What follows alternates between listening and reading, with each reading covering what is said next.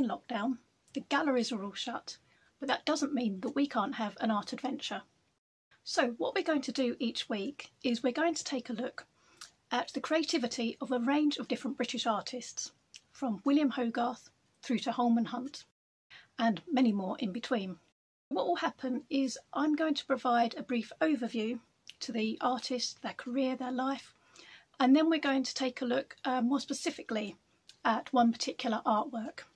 So this week we're going to kick off with William Hogarth, and I'm going to pay particular attention to a very revealing self-portrait that he created, but a little bit more of that later on. But first, a bit about the life of the artist.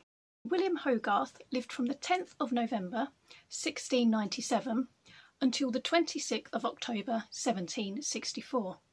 He was a painter and a printmaker, and he was renowned for his satirical wit and his skills of observation. Hogarth's work illustrated some of the darker aspects of Georgian England, but he did so with humour and a strong sense of narrative drama. Before becoming a professional artist, Hogarth pursued different forms of creative training, which included an apprenticeship with the engraver Gamble in Leicester Fields.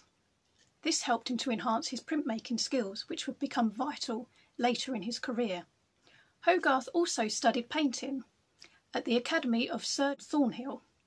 Painting and printmaking were the mediums that Hogarth excelled at, and the experiences with Gamble and Thornhill would have a big effect upon the direction of Hogarth's life, especially as Hogarth would go on to marry Thornhill's daughter Jane.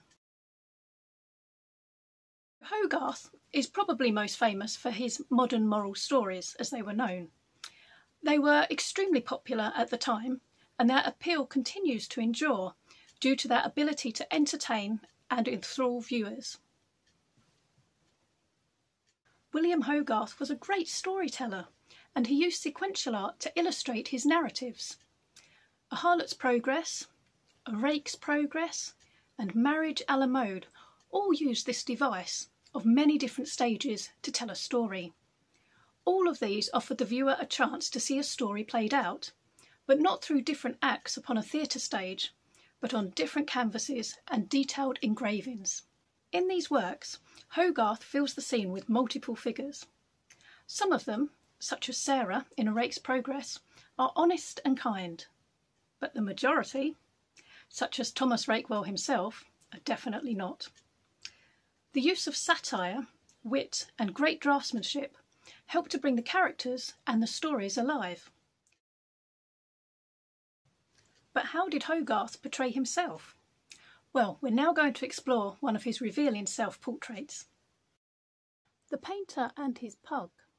It was created in 1745, and it was purchased by the Tate in 1824. The oil painting shows the artist and his favourite pet, his dog called Trump. No, not that Trump. This Trump.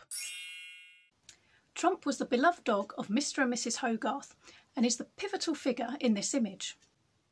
If we look closely, we will notice that Hogarth has not depicted himself sat side by side with his dog. It's not a straightforward portrait of one man with his dog. Instead, Trump the pug is sat in front of a canvas of his owner, not the owner himself. It's a fascinating composition. So why is this important? Well, it's clearly a deliberate decision on Hogarth's part to stage the scene in such a manner.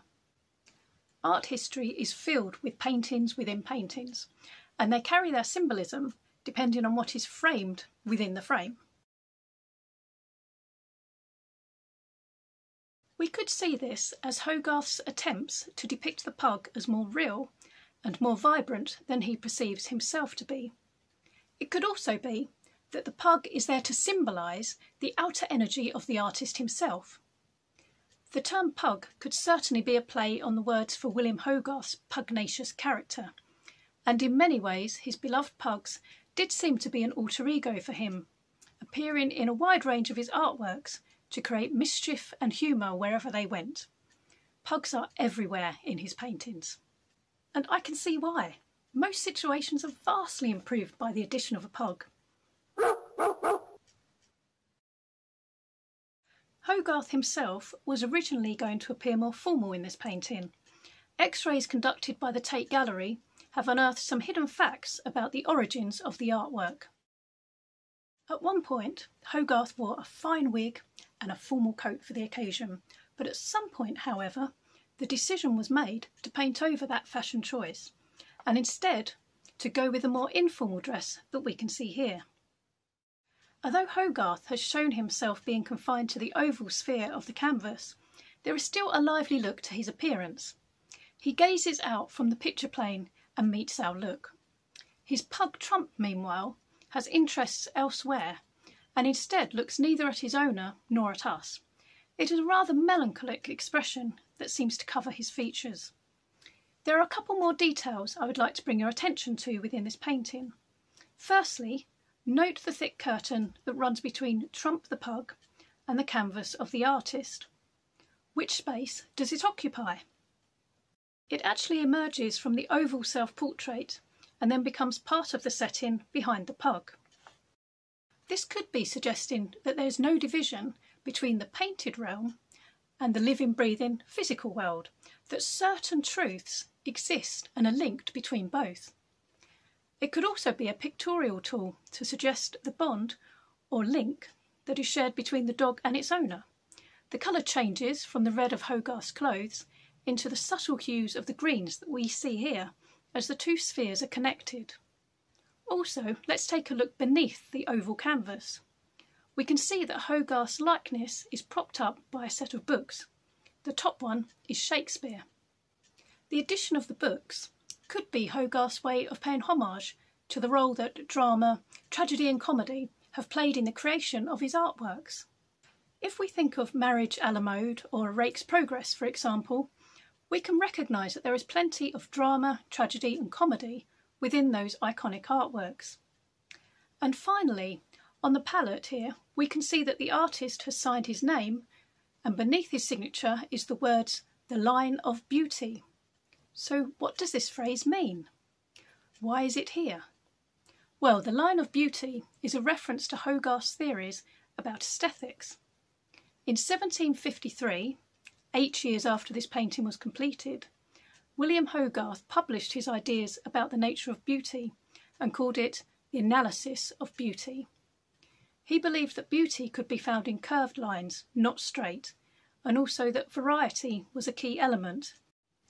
That curved line that flows across the palette could be hinting at some of the theories that he was at that point working upon. William Hogarth was a successful and popular artist during his lifetime, but his voyage into the world of art theory was less well received, and he was ridiculed by many for it. This caricature of 1753 by the artist Paul Sandby is an example of the feelings that many had for Hogarth following the publication of The Analysis of Beauty. This mischievous image is called Pug's Graces, and it shows the artist William Hogarth surrounded by his theoretical graces. Females whose physical form is made up from the curved lines and the variety that Hogarth had celebrated in his publication. And take a look at how Sandbury has chosen to depict Hogarth. The artist bears the legs of one of his pugs.